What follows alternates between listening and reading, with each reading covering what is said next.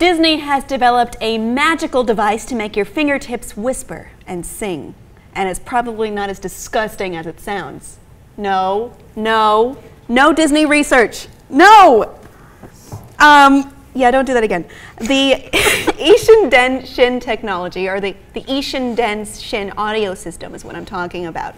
And it uses a standard microphone to record audio and then convert it to an inaudible signal transmitted through the body of the person holding the microphone. And then if you touch someone's ear, they would be able to hear it. So I would be holding a microphone. I can't hear the sound. I touch your ear. You can hear it. Singing fingertips. It's fucking weird, Disney. Yeah, it's weird that they would put their research into that. When touching another person's ear, the modulated electrostatic field creates a very small vibration on the earlobe. It turns your ear into a speaker. Well, pretty much together, the combination, with our forces combined, is a speaker. The inaudible signal can be transmitted from body to body using any sort of physical contact, which makes me think this could get super weird like we thought before. Any kind. It doesn't have to be your finger. Huh? Get it? No? I don't get it. You're a good kid. So the recorded sound can only be heard by the specific ear touch. You can hear it if you're touching the right ear only.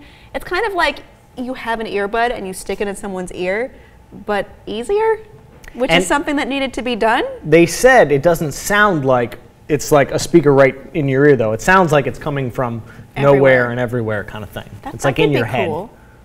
I would like to try that out, but not on camera.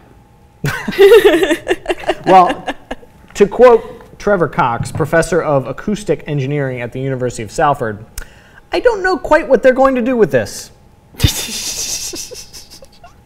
Me neither, Trevor.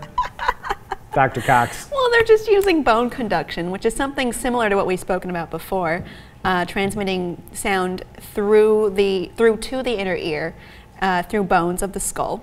It's used in Google Glass too. I mean, maybe it can be applied to something less totally weird, like Google Glass. Well, hopefully science gets less totally weird. Yeah, and outlaws wet willies.